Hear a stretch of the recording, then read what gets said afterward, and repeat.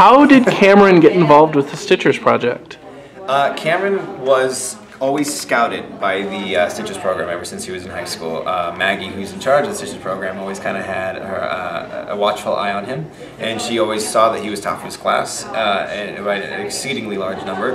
And one day, kind of just swooped him up, told him that he'd be a neuroscientist in charge of this program, in charge of this technology she needed him specifically to run, and I think he kind of found it an opportunity that he took, and yet he's not able to disclose that with his family or his friends, so he knew it would be a life-changing experience, but one that he hopefully one day will come to fruition and realize it was worth it. Well, you mentioned that. Are we going to be able to see any of his life outside of where the stitching is done? Oh, absolutely. I mean, I think that's why the show is so entertaining is that, you know, when they're not doing the stitch, they're not doing the procedural aspect of the show, they're dealing with how it affects them and how the relationships affect them on their daily lives, because they have a huge undertaking to take on every day by, you know, being involved in this program and still kind of keeping it under wraps from their family and friends.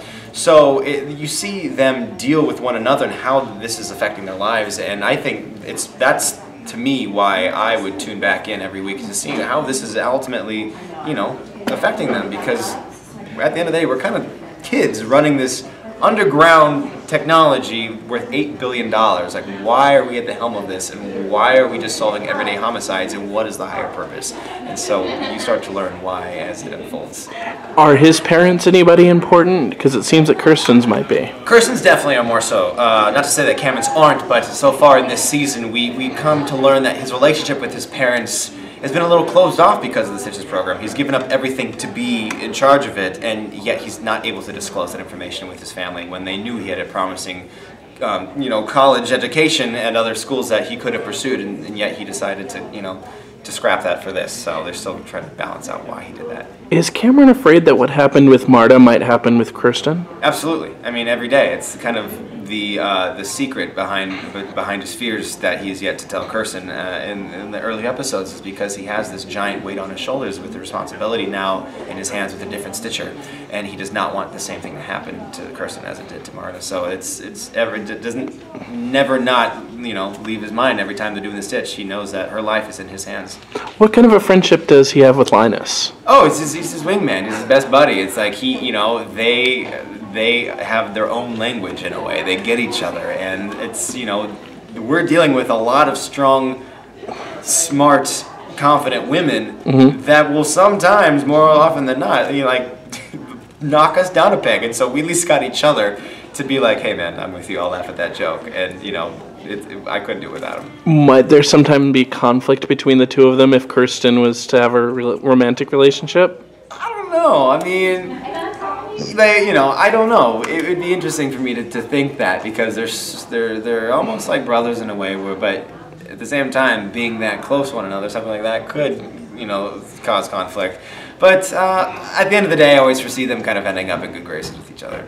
And can you talk about how Stitchers is a different kind of show for ABC Family? It's first procedural, and it's a sci-fi, but it also is a comedy, but it also is a thriller.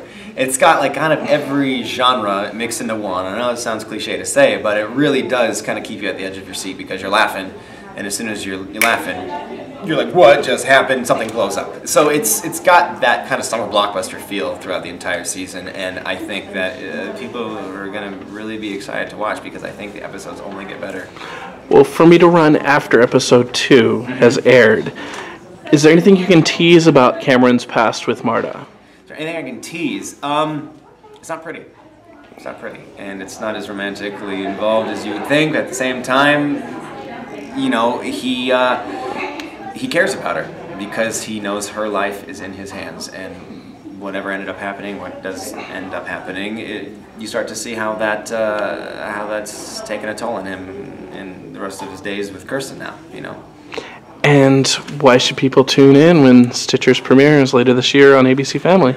Tune in because I don't think there's anything else like it on TV right now, and I think it's got a great story. It's got a great cast, and it just reaches lots of audiences. You know, if you're a girl watching ABC Family, your boyfriends are gonna love to watch this with you. If you're, you know, if you got kids watching ABC Family, you're gonna want to sit down and watch it with them because it speaks to a large audience, and I really think that we do a good job at displaying all sorts of genre throughout. So stay tuned.